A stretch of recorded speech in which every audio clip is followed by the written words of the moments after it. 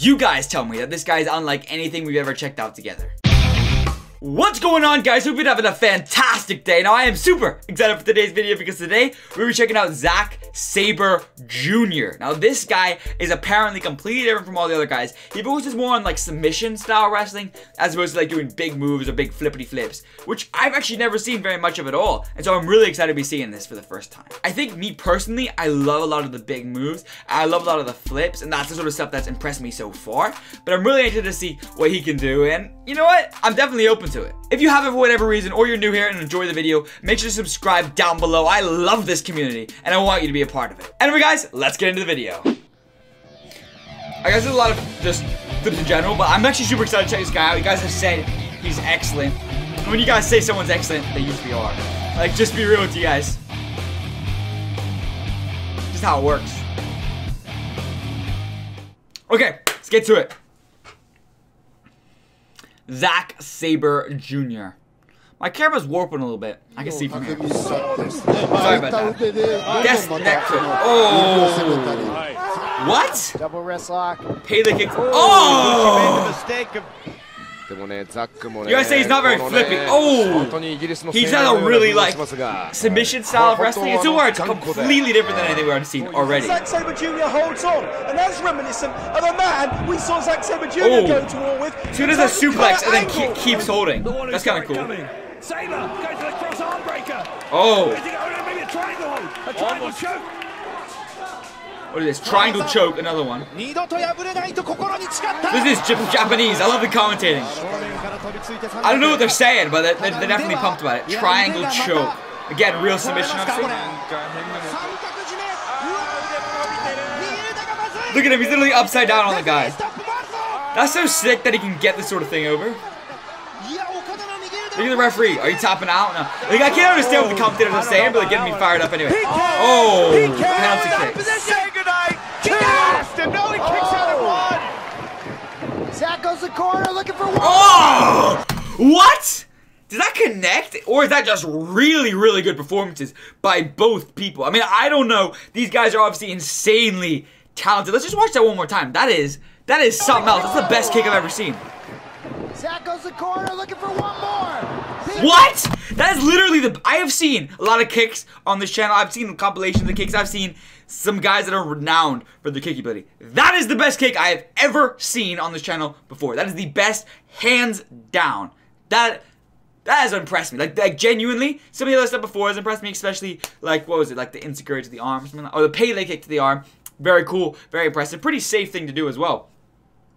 I don't know what it was in this particular move. I don't know if it was the acting or whatever. Excellent. That was excellent. 1, 2. The knee buckled a little bit as he hit the man. A PK. No, they're just great ones. Dave Mastiff earlier. Oh! Damn, you went every time there. Oh! The penalty kick, but somehow RJ. Good acting on the kickouts. Like, it makes you think that's gonna happen. What is this? Oh, see, they're keeping away other people. And now he switches. Damn, he switches immediately to the other side. That's sick as well, being able to transition. It must be really hard to fight a match against this guy if you're not used to what you're doing. Because this is completely different than all the other styles we've seen so far. And I love it. Don't get me wrong. I'm not saying it's bad. I love the Japanese commentators, guys. You guys say though, Japanese wrestling is some of the best, so. Kenny Omega catches him. Let him die. Knee bar. Oh, knee bar is a real thing as well. He said it in the Not like that, but it's a real thing. The same story is being written here against Tana. Oh, not Kenny Omega. That was so dumb. Why did I say that? I guess I said for the hair.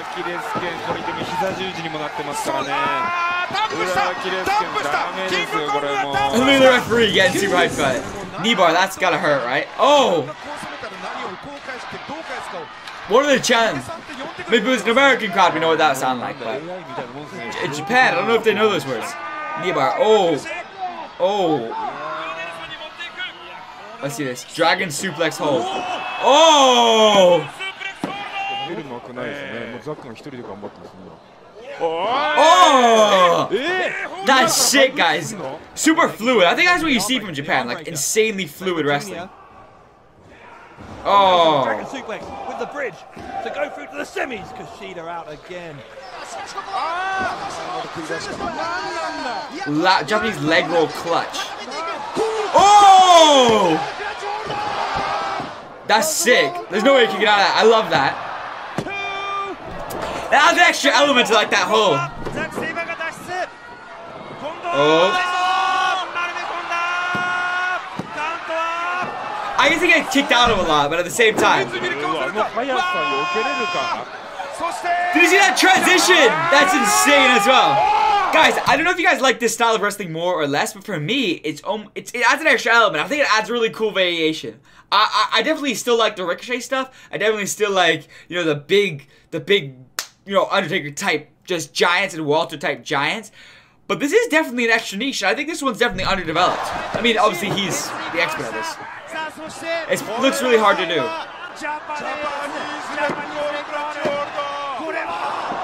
I love the Japanese commentators.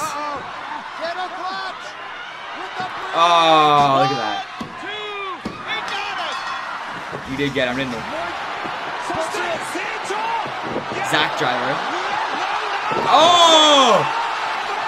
That was a good move as well. It looked like he spiked him on his head. And he'll trap Not a big guy. Zack Sabre Jr. is not a big guy. Or near, or too near. Orienteering with napalm death. That's it. That's what it's called. Come on, Tana. That's a weird name, guys. Weird name. Painful looking move, though. That is Kenny Omega right there.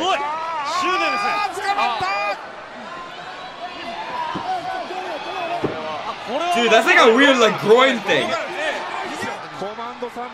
Yeah, this is really sick type of wrestling where they're like all on the ground, like wrapped up. You're not really sure who's on top. That isn't though. It's not. That is not Kenny Omega.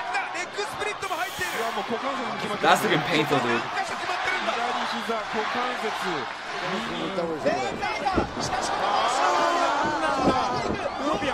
Oh! Another one of these pitting things. So fluid, so agile. It must take so much coordination to pull something like this off. Whoa. Two. Oh. I love this, guys. I love this. Oh, nice.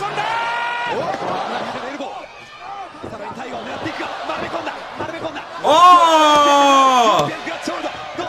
I already know it's gonna come, but even every time he locks it in, it's still sick. Small guy though, isn't he? He's pretty small. Oh, he got him again.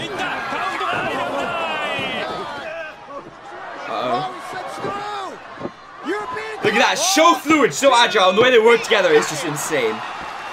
I'm really impressed by this guy, I really am. It's like it's underrated type of wrestling. Modified Manji Gatame.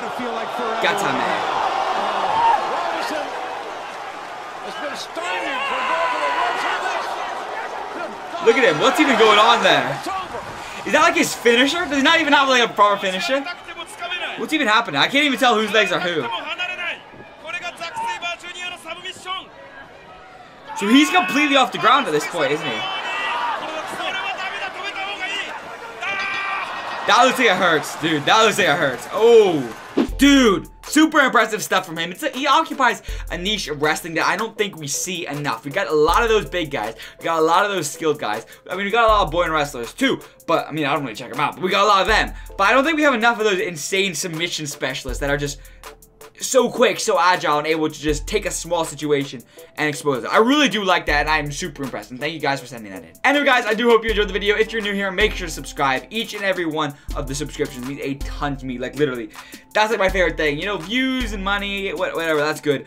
But subscribers and building a community, that's really what I like. Thank you guys so much for watching. I hope you enjoyed the video, and I will see you in the next one.